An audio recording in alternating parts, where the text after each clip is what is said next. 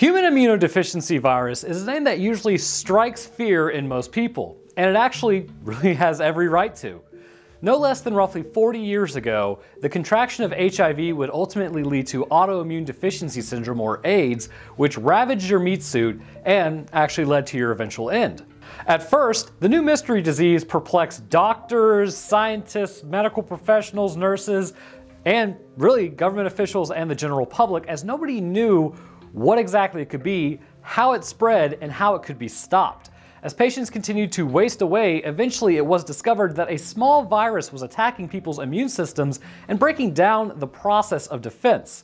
When this happens, it's not the AIDS that kills people, but the opportunistic bacteria, mold, and viruses that flood in the absence of a strong immune system. With all of these microorganisms introduced into the human body, this would eventually lead to infection that could not be managed even with antibiotics or antiviral medication, which was not very plentiful back then, which would eventually end up unfortunately leading to the person getting bodied. Fast forward to the late 2010s, and research into the disease has continued and led to many advancements. Most recently, the realization by the scientific community is that if you can get the viral load levels down to undetectable, not only can you live an average lifespan of a non-infected person, but your chances of passing on this disease will become virtually non-existent. So for the first time since actually discovering this disease, sites have been lined up towards eradicating it from the human population if we are able to get the correct medication known as antiviral retrotherapy, or ART, to those afflicted. But what if an immunity could actually be found for HIV? What if you didn't just have to survive with this disease, but could actually clear it entirely from your system? Let's talk about that in this episode.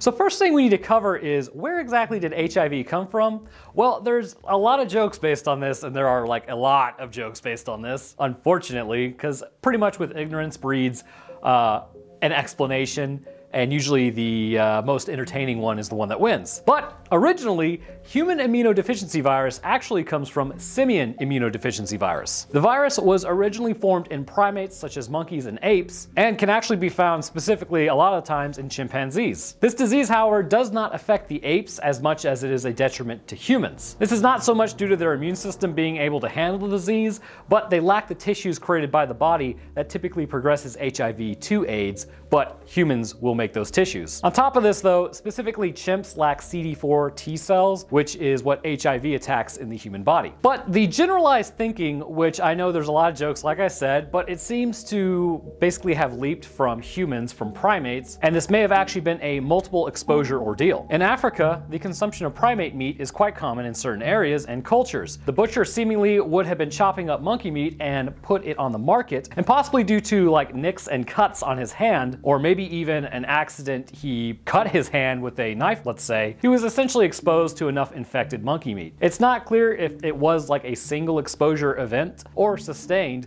but this particular ape's meat splashed blood actually into his wounds. Viruses typically cannot make leaps between species. That's why you don't see any humans with, say, Dutch Elm's disease. But the similarities between apes and humans' immune systems are quite pronounced.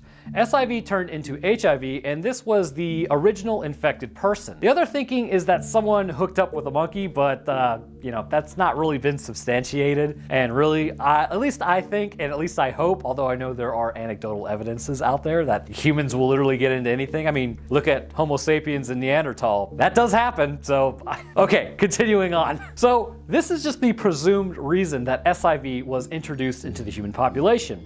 From here, humans will do what they do. They hooked up, shared needles, whichever they just did in their normal life, and eventually it would make its way across the country, then the continent, then the oceans. Now, the main issue is that the human immune system has never really tangled with anything like HIV before.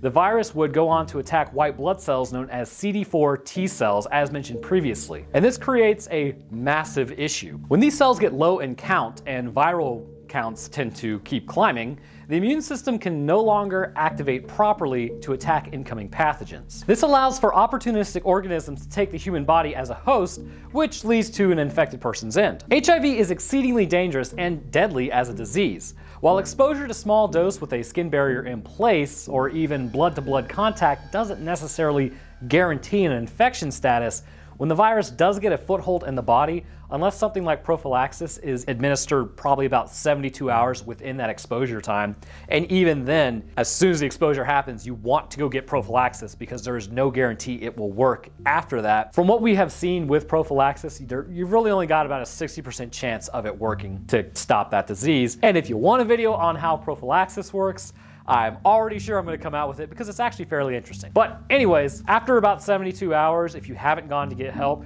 you are pretty much stuck with the disease for the rest of your life, and currently that requires a lifetime of ART therapy to keep you going. And how it does this is it keeps the viral load in your body virtually undetectable, which will stop destroying your CD4 T cells, and you are able to fight incoming pathogens as a normal immune system would. So if this disease is so effective at spreading from person to person, how can a person actually be immune to the virus or even resistant? Well, let's take a trip back to what beat up humanity on the school playground back in, like, let's say 5th grade, and see what happened during the disease that wiped out what is assumed to be 30 to 50% of the European population, the Bubonic Plague. The Bubonic Plague was without a doubt terribly scary, and terribly scary for anyone living in that time. And we think right now the coronavirus is scary. Imagine the panic, except instead of the media riling everyone up, the actual bodies dropping to the ground matched those scare tactics. I mean, it is actually quite true when I say people were walking down the streets and you had people dropping left, right, and center of you, and it was assumed to be from an angry god that nobody knew how to appease. However,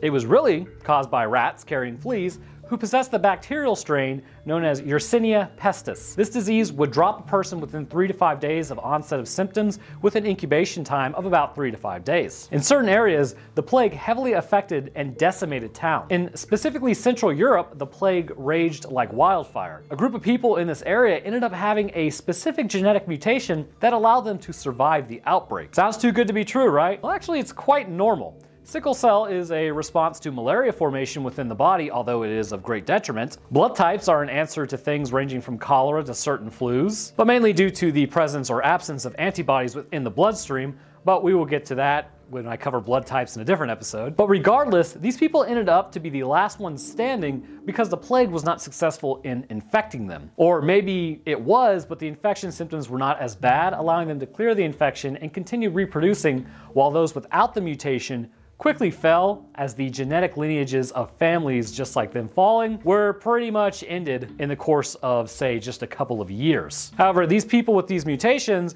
were able to survive these trying times, and because of this, the mutation became much more commonplace. Today, we know that this mutation takes place specifically within the delta 32 allele located within the human genome. The CCR5 gene, or the gene that's responsible for the CCR5 protein complex, is located on the short arm of position 21 on chromosome 3. Not important, but now you know if you'd like to look into it. This little mutation had huge effects for the diseases humans would run into, or at least specifically one disease we'd run into, roughly 600 years later. With the mutation of the delta 32 allele, the presentation of the CCR5, or chemokine receptor type 5, which also happens to be an absolutely crucial co-receptor for the HIV virus, is no longer presenting on the cell surface correctly. In normal HIV infection, the virus floats by, attaches to the cell, and at that point, you are infected with HIV. However, with this mutation, the receptor is no longer either present at the surface or not fully present. Because of this, the HIV virus is no longer able to attach to the cell. Here, the virus is not able to proliferate in the body by using the primary cells, so it is destroyed in time. This small mutation virtually makes people immune to HIV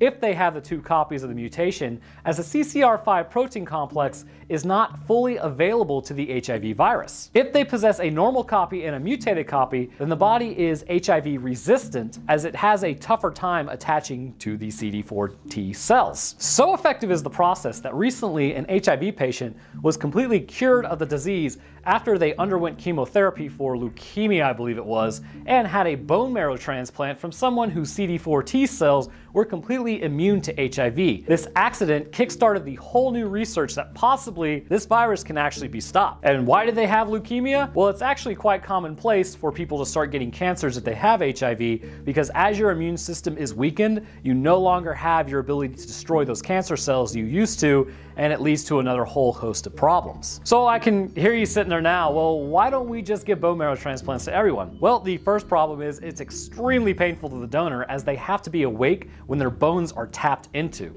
Second, the recipient may not always be able to receive the marrow transplant as they aren't compatible with the donor. And on top of this, it is still possible to be infected with the virus via your CD8 cells as the disease progresses, and the virus can kind of mutate through time and adapt within your body. But you know what though? Although CCR5 is known to play a role in helping with cancer not really migrate as easily, and also does sort of kind of participate in the inflammatory response, although we're not quite sure how it does that, I still think this protein complex would kind of be worth sacrificing. Those with the mutation are not known to be any worse off than any of those who have not had the mutated copies. So personally, using gene therapy to alter the Delta 32 allele, I believe that would be a fantastic way to actually get this disease to succumb and get off humanity's back kind of permanently, because it's just about time that we put this disease in the ground for good. All right, so I hope I shed a little bit of light on the HIV virus for y'all. I do want to note that there is, I believe, a muscular disease that does also make you resistant to HIV, but the problem is it's a muscular disease, which also kind of leads to your end, which is not really ideal. But regardless, I hope you guys enjoyed this episode. If you did, please leave a like, it helps the video. Sub if you are interested in science. This channel has been growing a lot lately, which has been awesome, and I'm really happy that y'all actually find this stuff as interesting as I do. All right, so stay healthy, and I'll catch you in the next one.